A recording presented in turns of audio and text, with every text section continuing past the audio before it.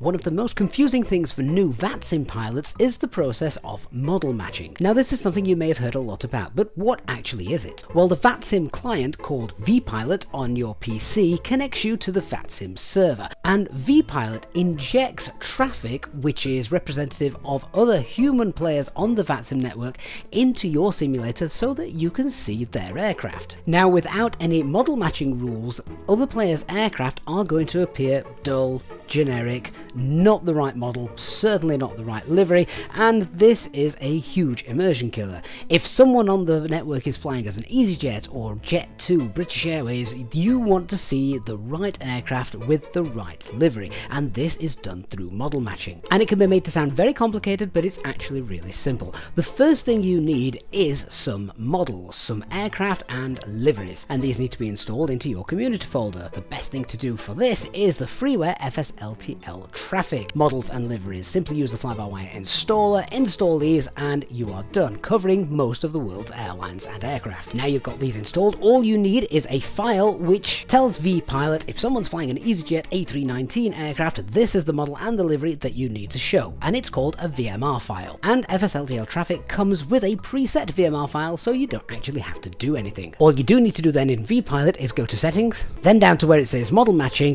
custom rules, add the custom rule set, and then in your community folder where FSLTL traffic has just been installed, open the FSLTL traffic base folder, and in here is the magic VMR file. Simply select this, and now vPilot will show all the correct aircraft and airline liveries, making your sim look as real as possible when flying on the VATSIM network.